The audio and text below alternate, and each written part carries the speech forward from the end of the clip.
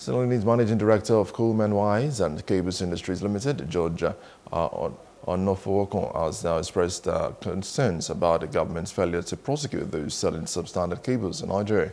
He highlighted that cable arbitration is widespread in markets with a problem rooted in the marketplace rather than corporate settings.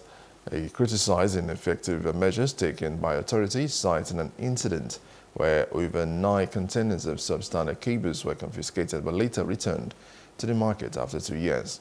He called for a collective effort to combat the sale of these cables and also urged electricians to use standard products for the industry's well-being.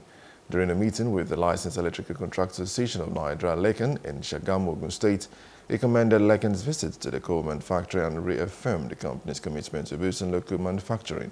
In response, Lekan initiated a campaign against counterfeit electrical materials which pose risk to safety and property. Dr. John Etim, Lekan's national president, announced the creation of a disciplinary committee to ensure members use approved materials. Hello, hope you enjoyed the news. Please do subscribe to our YouTube channel and don't forget to hit the notification button so you get notified about fresh news updates.